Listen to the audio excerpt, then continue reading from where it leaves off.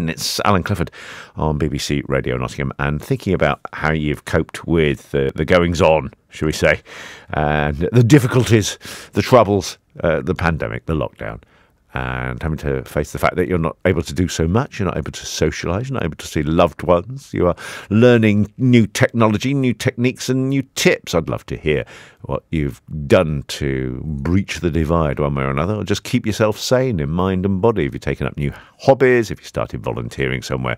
What are you doing to get through all of this? 0800 678 3434 is your call number. And it's free to call. You can also use the text. It's 81333. NOTS as the first word, and your text will cost your standard network message rates. But here is Keeley Taverner, who's a psychotherapist and well-being blogger from Key for Change. And Keeley's got some thoughts to share with you this morning. Good morning. How are you doing? Good morning, Alan. I'm well. Can't complain. No, and good to be alive. Well, and of course, if you weren't well and you were complaining, we'd kind of question why you're here, because you are somebody who's got some thoughts on staying positive and dealing with the trauma and the crises that are coming our way. Just to sum it up for me, if you would, your last, I'm trying to wait, is it 10 months really since this all started? How would you sort of sum those 10 months up for you personally, Keeley? I think for me, it was incredibly difficult. There's aspects of my business that just shut down automatically. And I think something about my personality style meant that when adversity knocks, I channel my energy into what I can control. And I think that's been something that has been the kind of theme for my life. Channel your energy into what you can control. And so that led me for the first time to have the space to begin to write programs, which is what I'd wanted to do for many years. So I began to synthesize my knowledge about, the human condition, and I began to write programs. I wrote a program called Pain into Purpose. So that's one of the ways that I felt empowered.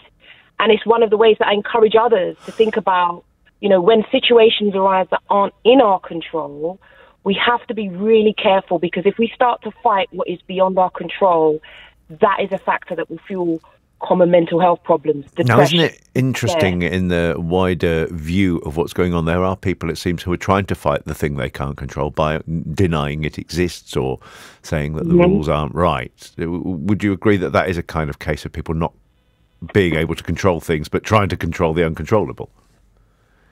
Exactly. If you're not focused on, if we focus on the loss, and there's no two ways about it, we have lost a great deal. However, the importance of, like I said, channeling your energy into what you can control, projects that we may have put off, it is potentially a time to give that some energy. However, obviously we're now in a second lockdown, and I think it's far harder for people to get that gusto, where uncertainty seems the new certainty. So try to work on things that you can change, let the world take care of itself, which is sort of where we were a year ago. I mean, how many of us really got too bogged down in the bigness of it all? Most of us were living our lives day by day. And that's what we've got to continue to do. And the opportunities that have arisen are interesting to me. You spotted the chance to change your way and do something you always wanted to do. For people who perhaps haven't got quite the same business mind as yours, and they hear on the radio, use the time to do what you want to do. What are the first baby steps for people, even after 10 months of living through this? What are the first baby steps of taking control over something and making your life a bit better? I think one of the best places to start is routine, is putting a routine in place, because the novelty of watching TV and episodes and binge watching is slowly wearing off, and actually has an adverse impact on our well-being, because we need to move. So one of the ways you can begin is to try to structure routine around dinner times, whether it means you're watching, doing some exercise. But I really encourage people to develop a routine, because that just gives you small milestones to be able to work towards. And small wins are very important when so much is out of our control. people may have tried this. They've thought, I'm going to take up knitting, or I'm going to go and build a shed, whatever. Yeah. And then it doesn't quite go as they expect. How do you know when to get off the horse and try something else?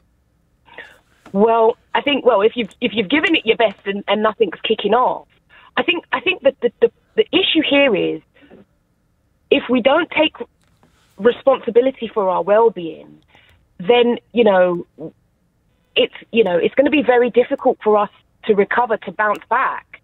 And I think that is a real challenge for us. It's also the NHS, but the media are very clear that they're at breaking point. So it does. What does that suggest if you go to your doctors? We are concerned about going to our doctors because we're very mindful of not putting more and more pressure. So it's almost that it's not that you must force yourself to find something, but there is an incredible benefit to also thinking about community spirit. Is there someone you might need to check in with on a daily basis? The reality is, it's just very difficult times. And if we don't take responsibility and try to find a way, then it's only natural that our well-being, our mental health will decline. And that is an issue. And so what is the alternative? There are charities out there. You've got Mind, you've got Samaritans who we can reach out to, but also, thinking about checking with elder citizens, thinking about how can we create meaning. There's one of the books I read for my master's, which was Viktor Frankl's Man's Search for Meaning, and he was in a prisoner of war camp. And, peeling potatoes was his thing. And he made that purposeful. And I can't encourage people more so now than ever. And it's not that we do toxic positivity as well, because we also know that's particularly dangerous when it leads to denial, it leads to distortion. We are in difficult times, and we need to accept that. And also, if we can, I think about my daughter recently, I could tell, it was Groundhog Day, and I opened up the cookbook and I was thinking, what can we cook? So cooking from scratch became a bit of a thing. It's interesting how I think the kitchen has proven to be a focal point, and also the idea of keeping in touch with people and re-establishing contact is a good time. So people you haven't seen for ages, you can always reach out and say, this lockdown's crazy, we haven't chatted for ages, do you fancy coming into a sort of wider chat circle, as it were, and just reaching out and finding lost friends. It's a good time for that. Keeley, hang on there. I want to talk some more with you, including about your own personal experience, because you've been through, in case people are listening saying, well, it's all very good for an academic to sit there and tell us how to live our lives. Keeley's story is quite an extraordinary one of transformation and change for herself. So she is talking this morning from a position of absolute knowledge and understanding of how people can get through difficult times. So Keeley, hang on for us there. It's 24 minutes past 10 and some promises now from Calvin Harris and Sam Smith. Promises on a Friday morning. Calvin Harris and Sam Smith on a lovely, sunny, blue-skied Friday morning. So lovely is it out there. I felt as though I was coming in from Newark-on-Sea this morning. The fields are all flooded around. So we've got a beautiful blue sea, it looks like, with the sky reflected in the water. And Newark rising like a little island, like something out of the Seychelles. As I drove in around the A46 Newark bypass, which doesn't make it sound like the Seychelles. I don't think they have a Newark bypass in the Seychelles. Hey, look, we're doing all we can to get through this. You're doing what you can. You're helping others. Others are helping you. Got to reach out and make sure those people know you're helping. The help they're giving you is helping you. And with thoughts on this, Keeley Taverner, a psychotherapist, has been sharing the idea of change and embracing new things. But it's not all about the new, Keeley. We'll come on to, in a sense, what we might want to keep the same throughout of all this. But on the subject of change, your life story is an extraordinary one. Because now here you are as a qualified psychotherapist, amongst other things, master's degree level trained, I think. And yet, well, less than 20 years ago, take us back to where you were in 2002. Yeah, I'd be asking people to leave the yellow bag behind at the till and purchase a blue one. I was an IKEA checkout operative and in an abusive relationship.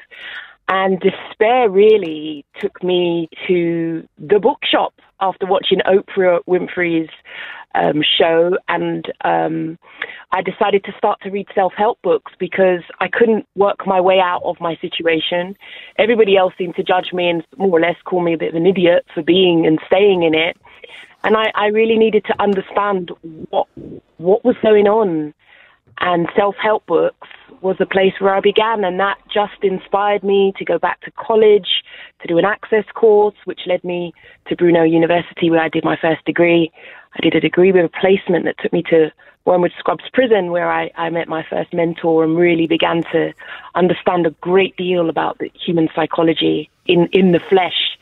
And then I felt that I needed to just carry on, which is where I went and did my master's at Metanoia and qualified as a psychotherapist in 2015 and started my own business too. So yes, it's been a massive journey. And I think that's one of the reasons why, I not only get it, through my studies, but it's a walk that I walk and continue to walk as I, expand and push my own boundaries and struggle with class progression as well in terms of, have I forgotten where I come from, but also embracing the new. It's important to embrace the new. So what happened I get what change is like. What happened to your relationship as you began this journey to self-improvement? How did your partner, who you describe as being abusive, react to you taking a bit of control? I think that's where the violence increased, to be quite frank. And that's the challenge with change, is the ripple effects. When people are used to you in the old version and you begin to tentatively make change, the ripple effects can be quite catastrophic. And I think that's one of the reasons why, having help through that process, I think for me, it really resulted in me calling the police, which was something I was always scared to do. But when I changed, he changed. And I think that's something we always need to remember, that when we do change, others don't always stay the same, actually. People can sometimes want us to stay in our box. And at times, that's where the risk does escalate. And, that's where I had no choice but to call the police. And that was really important for me. So relationships are interesting in these difficult times because I would imagine quite a few people are facing strains in the relationship. They're finding, a partner who used to be out at work 5 days a week is now at home more, perhaps because they're on furlough or working from home. Pressures of finances, all of that sort of thing. Strains on relationships. Things may be starting to fall apart, and that's difficult for anyone to deal with at the best of times, let alone under these restrictions. And there doesn't seem to be any way of looking positively and saying, well, maybe going forward I'll meet somebody new. At this point, it's like, well, how would you meet somebody new anyway? Well, we know that actually online dating is on the increase, it can be helpful for people. It can create a distraction. But we also know people don't present as their real self online. And, I think the current term is like catfish. So I think we also need to be... What does catfish mean? What does that mean? Oh, catfish means that the person you think you've fallen in love with is absolutely not the person at all. It's actually a persona that they've created online. And you may have fallen head over heels for that individual. And later you come to realize that it's all a myth, it's all a lie. Some people enjoy that kind of psychological manipulation. And so, I think we have to be cautious. Obviously, with online dating, I'd always be encouraging people to try to have a meet-up, to, meet people in the flesh in a public arena. I suppose you can't really do that unless they're a couple of miles away and you just haven't a chance upon them whilst having a bit of exercise. That's what I'm saying. It's quite tough if somebody's thinking, well, it's all over. And in those situations, normally you might think, well, it's all over and it was bound to end, but at least I've got the chance of finding somebody new. At this point, it's all over or it's falling apart, my relationship, and I don't know what's going to happen next. There you go. And let's not mince on the reality of what WhatsApp messages, 2 blue ticks, waiting for someone to reply, being ghosted, being blocked by someone. In some sense, these feelings are exacerbated when people are really excited about a distraction or meeting somebody new, and the expectations that come with that also can fuel a kind of epic decline when the Romeo we thought we'd met actually isn't the person we hoped at all. So I do really encourage people to be really mindful about, who they're indulging with, the time that they're spending with people. And at the same tone, you were speaking about, relationships, couples. We also know that after Christmas, there does tend to be a spike, at normal times with divorce during January, when people have spent Christmases together and, some of the issues come to the fore. And that is even more exacerbated at these current times. We need to be aware of that. And I think at times it might be about, and I know not everybody's in that position, but how do we, sometimes you might just need to come to a reasonable agreement in the meantime to get through the situation, which is not always easy, especially, if abuse, violence also comes into play. I do encourage people to call the domestic abuse helpline if that is the situation. If you can, it would be helpful to try to arrange reasonable agreements while we're all in a very sticky situation. Some people are not in a position to be able to move out. Finances, lives are intertwined. And so it's just, like we said, it's very difficult circumstances. And, I know that people are using EAP services personally for therapy. EAP is Employee Assistance Program. Yeah. So, I'm seeing clients that way. I think more and more employees are using those benefits to get help. And some packages do allow you to have legal protection as well, legal support, which may provide an opportunity for mediation if we need to work out an agreement in the meantime to help us get through. Just want to pause you for a bit. We'll take some music, get a weather forecast, and then come back to you just for a brief sort of bit of crystal gazing almost. Keeley, I'm keen to know from you what the lasting impact of all this is going to be. BBC Radio Nottingham. I'll take you back to Keeley Taverner, who is talking this morning about staying positive and the things you can do to get through these difficult times, how you cope with isolation and lockdown and wanting to be with people that you can't be with or trying to get away from people you don't want to be with. I was thinking when you were talking earlier, it's a phrase that people use, it's a roller coaster, isn't it? This whole thing feels like it's a roller coaster with no safety harness and we're blindfolded. We don't really know what's coming next. Potentially thrilling, but also incredibly scary. And it's sort of dealing with that and the consequences of all this. I wonder, as you sort of understand individuals and collective mind processes, Keeley, what do you think is going to be the lasting impact? I know I've said in the last few days, this is going to take a generation to pay for, both like sociologically and economically. How do you see the future? In some sense, it reminds me of Darwin's theory of the, survival of the fittest. It also makes me think about Jordan Peterson, who talks about the importance of being responsible for ourselves. And I think that is something that we have to learn, to take responsibility for ourselves. There's no one who's coming to rescue us. Like I said, we know that services are under immense strain. So that does place a strong emphasis on the individual. And this is even more so important because communities are compromised because we're not allowed, for obvious reasons, to have community. And that's far from easy, developing, just, relying purely on our own willpower. Because, for example, I also know that we can be inspired by going to different environments. I know that, certain tedious tasks I go to the coffee shop to do because being in a different environment helps to refocus me.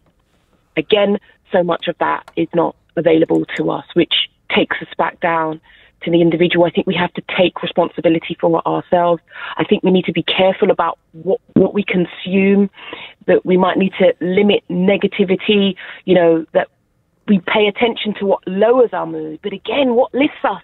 I know for me, I've changed my CDs recently and I put on some high vibe music, which, and this is why small wins are so important.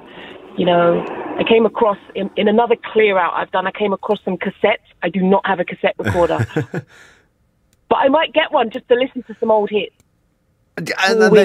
I mean, just it is interesting that there is this sort of nostalgia thing coming through. I would describe it as like the resurgence of vinyl and now cassettes as well. People are making albums and then releasing on the cassettes. And that means that cassette players are now available to buy much more easily than, say, 10 years ago. You couldn't find one that worked because the only ones that existed were old and tired. And now people are kind of making them again. So that's a really interesting hook back into a better time, into the past. Not just the technology, but the tunes that are on there and the memories they would bring back of how those particular collections came to be. But it's going to be damaging, really, isn't it, for Western society? And looking at a global perspective, are we going to suffer worse in what you might call a Western society than in other parts of the world where maybe it was a simpler life, but it's still been impacted by COVID? It's interesting, isn't it? Because to some degree, it feels like we are regressing back to a time where it is day by day, living day to day, which we're not used to by now. You know, for some strange reason, there were lots of holiday adverts on the television, and people were thinking about, you know, that's what we'd usually do around January, think about what holidays we'd have for the year, begin to plan that, book holiday at work. We are literally living day to day, which is often more associated with developing countries. Which is another reason why it is such a jolt. And, you know, you've also got potentially political power shifts going on at the current time, which is why it's almost like we're literally watching it unfold. Yeah, the phrase Pandora's box comes to mind, but we haven't got time to go into that right now with you, Keeley. It's been a joy to talk with you. Thank you very much indeed. People can find out more about you and the services you offer, and indeed that story that you told us of what a life change from working in the big furniture store to now being a qualified master's degree level psychotherapist and stuff. Where would people find out more about you, Keeley? You can find me at keyforchange.com, and my links to my social, my YouTube channel, you can find them all there. Keyforchange.com is where you will find more about Keeley Taverner. Lovely to talk with you. It's 12 minutes to 11.